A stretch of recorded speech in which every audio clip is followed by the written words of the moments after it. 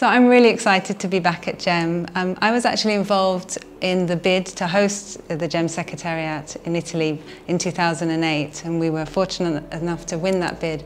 And so during the first 5 years of GEM, I was coordinating the global risk activities, then I was the Deputy Secretary General for 2 years. So I'm really honoured to be back, and I'm really looking forward to leading GEM in its vision to 2030, a vision of a world that is not just resilient to earthquakes, but to all natural hazards. If I think about what I think GEM can do in the next few years and where it can really make a difference, I think there's a few things. One is to go beyond ground-shaking hazard. I think we need to work with other communities that are looking at other earthquake-related hazards, landslides, tsunamis, liquefaction, and we need to include those in the global hazard and risk models.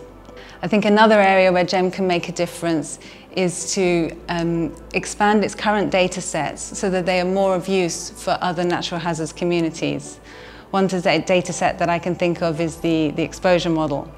We really need a hazard-agnostic exposure model at the global level, an exposure model that can be used by other natural hazards such as flood hazards, that has the attributes that are needed for those other hazards, and that it has the resolution.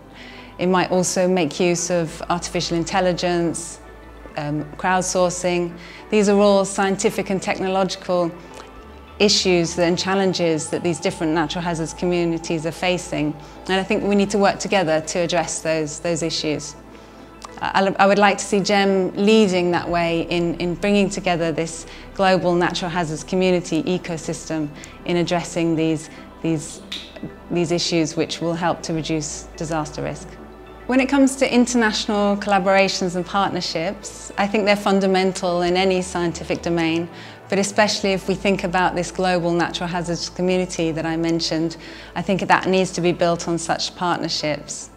If we look back at the partnerships and international collaborations within seismology and earthquake engineering, we have a long history of working together.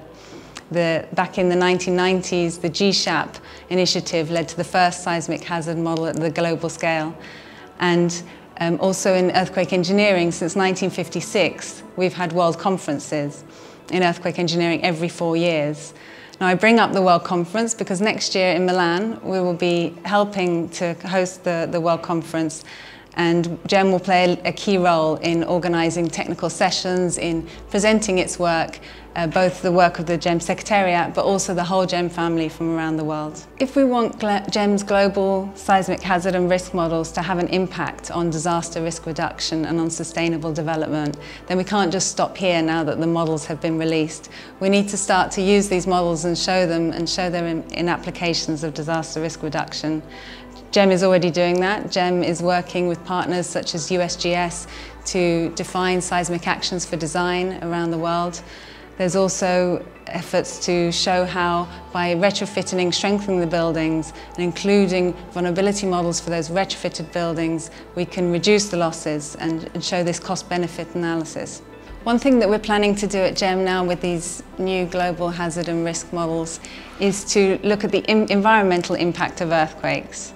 So why do earthquakes have an environmental impact? Well, the damage caused by earthquakes leads to subsequent repair and reconstruction. And it's well known that the construction industry is a major contributor to global greenhouse gases, to raw material depletion and to waste production. So once we have a way of accounting for the emissions caused by that additional construction that is caused by the damage from earthquakes, then we can also try and promote sustainable development and retrofitting the buildings using sustainable methods and show how that then leads to a reduction in emissions, in global greenhouse emissions.